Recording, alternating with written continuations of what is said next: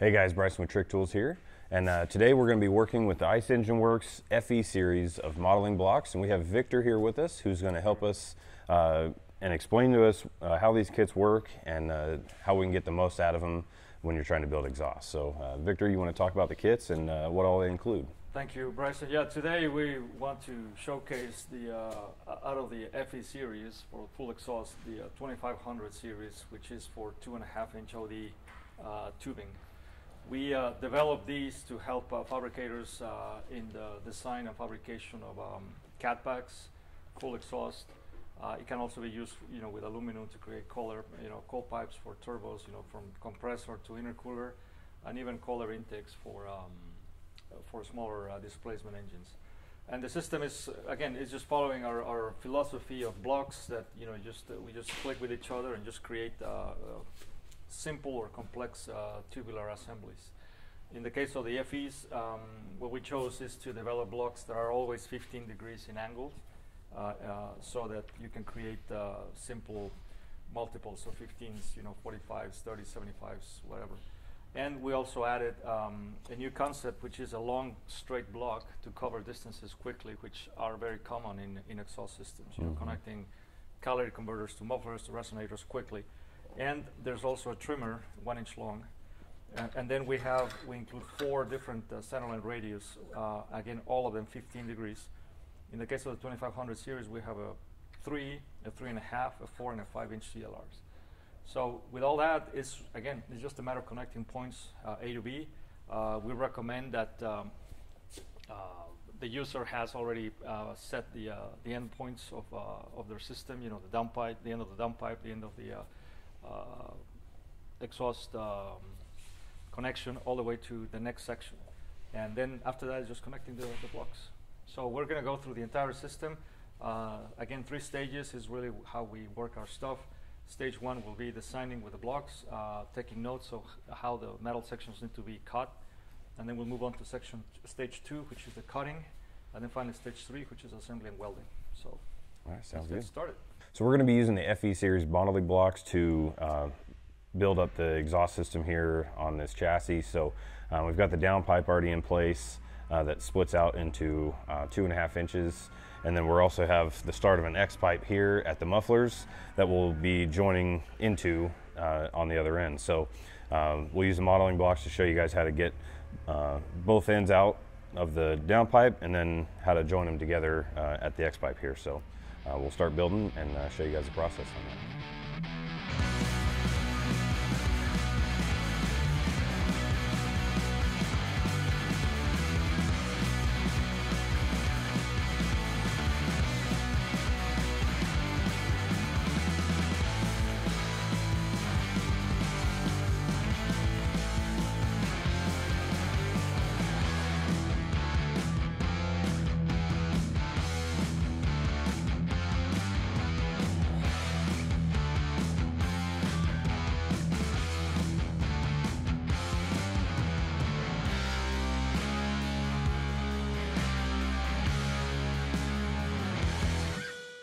So in about 10 minutes time, we have the exhaust pipes mocked up here with the modeling blocks. So at this point, we're going to proceed by getting the connections into the exhaust, the X pipe here started. So we'll take the blocks apart and we'll put them on the cutting jig and throw the material in the bandsaw and get to building here. So yeah, we'll get to cutting.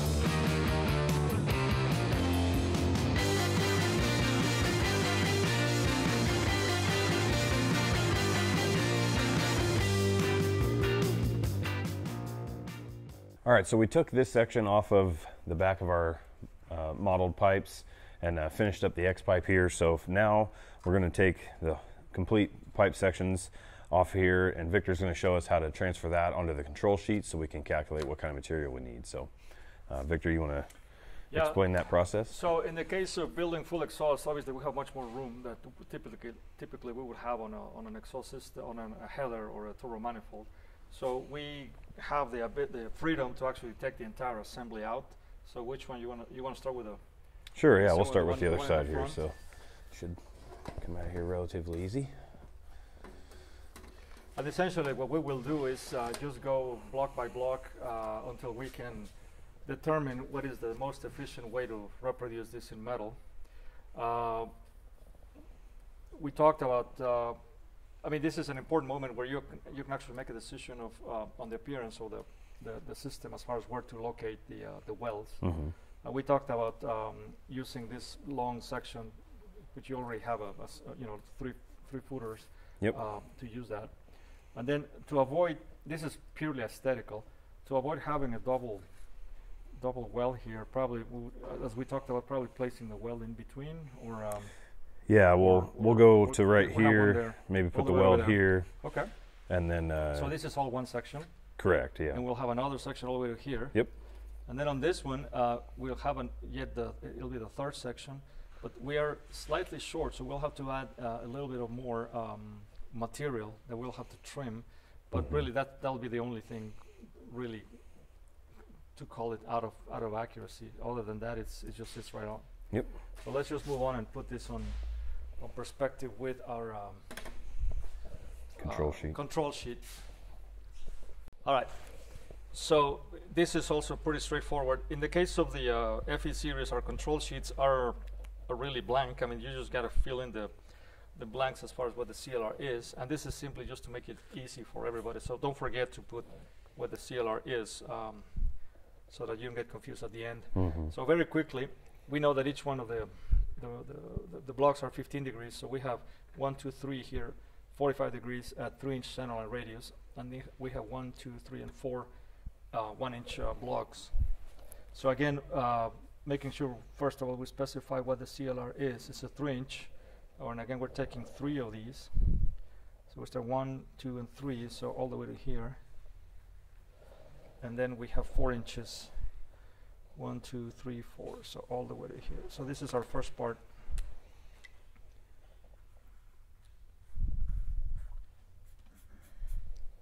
All this, now we're starting from the back, right? So this is going to flow. Correct, it's going to flow the opposite way. Yeah, yes. This, no, the other way around. Yeah, the other way around, yep. Okay. What should we call it? Just passenger. Yeah. Passenger section. What? 1, 2, 3. Yep. P3. So that's down. Then we need this one. These are 5 inches long, each one of them. 1, 2, 3, 4. So that's 20 inches. We got this special section for straights in 1 inch and 5 inch increments. So the dotted lines are the single ones. The solid lines are the fibers. So we have 1, 2, 3, and 4. So all the way to here, that's our second section, which would be passenger side number 2. And again, we just color it, mark it somehow so you don't get to use it again, because this is already taken. And then finally the last section, it's so far we got a 15 degree, but because, as I said, we're a little off, we need to trim it, so we're going to give it a little bit more. What do you think, like half of another block? Or I'm thinking about 10 more degrees or so. 10 more degrees, so 2/3. So on this, obviously, because it's somewhere in between, we'll have to make a special note, plus 10 degrees.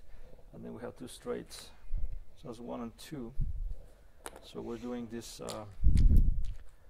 this is the final one. And that's, again, passenger number 1. And it's going to flow from the turn into the straight. So, again, the whole point of the control sheet is to be able to know exactly what we need to acquire for to reproduce this in metal.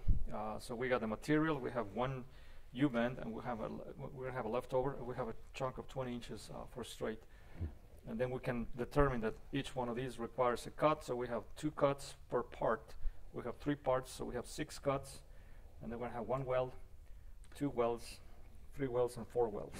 So again, the whole point of the control sheet is to be able to determine exactly what will it take to build this thing, and if it still makes sense after we have come up to these final numbers, then we can pull the trigger and we know we'll be safe. This is what saves a lot of time, a lot of material, you know, avoiding useless scrap, and you can knock this out in a matter of minutes, literally. Yep. So Sounds let's good. move on to the cutting stage. Yep.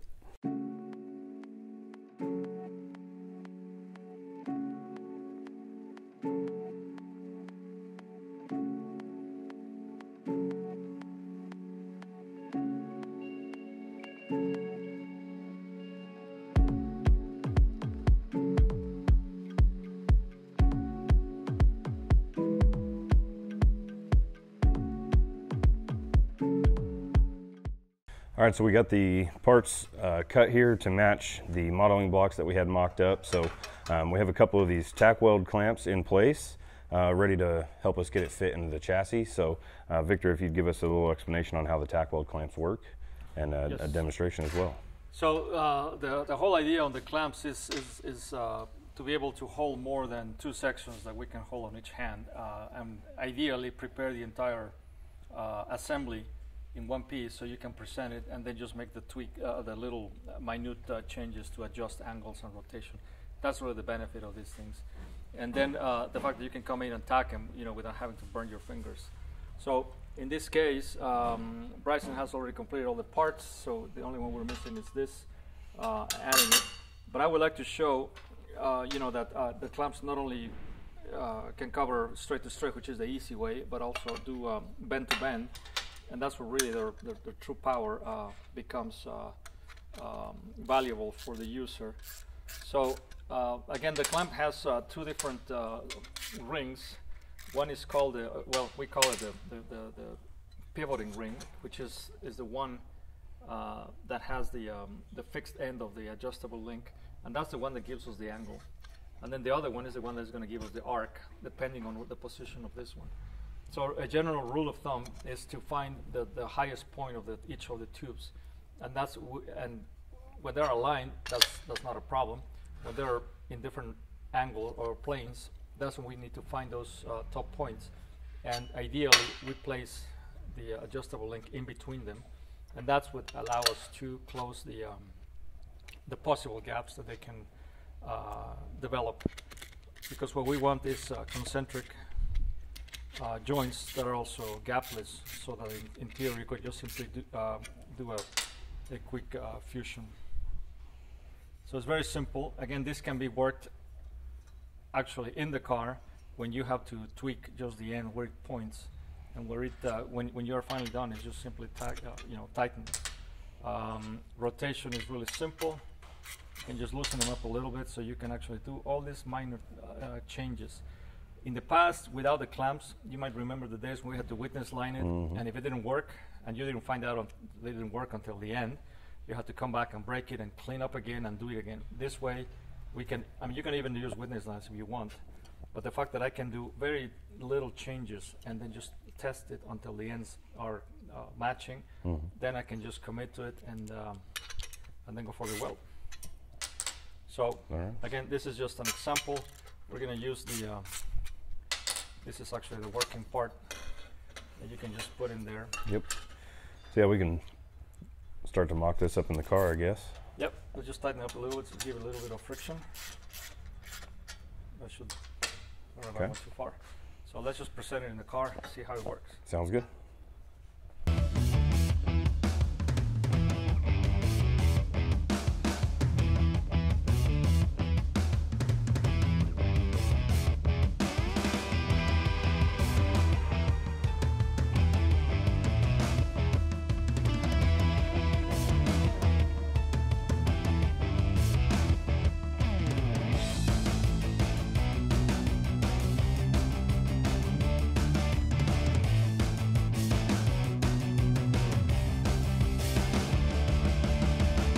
All right, well, we've got the right side finished up. We got it tacked in place, and now we're going to keep working on the other side. But for now, we've been able to show you how the modeling blocks work and how easy it is to be able to mock up an exhaust system, to be able to clear your components and go from the modeling blocks into the actual parts. So Victor, you have any closing thoughts? No, I just want to ask you in general, what's your feelings or experience on doing this? Switching from the, we did NP the other day, we did EH series, and now this should be a lot simpler. But I was just really amazed how quickly this thing went. You went through the whole thing, and very relaxed. We were just cracking jokes, telling stories. Yeah. And that's what we want. We want our clients to be enjoying their time building these things without really becoming anxious. Yeah, for sure.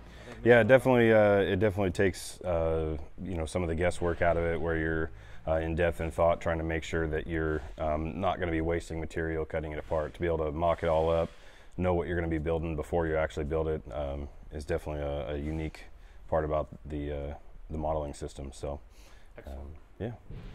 All right. Well, if you're interested in the exhaust modeling system from Icengineworks, visit our website at Trick-Tools.com. If you have any further questions, give us a call and we can help you get that figured out. So for now, subscribe to our YouTube channel for more videos on high performance tools for the fabricator.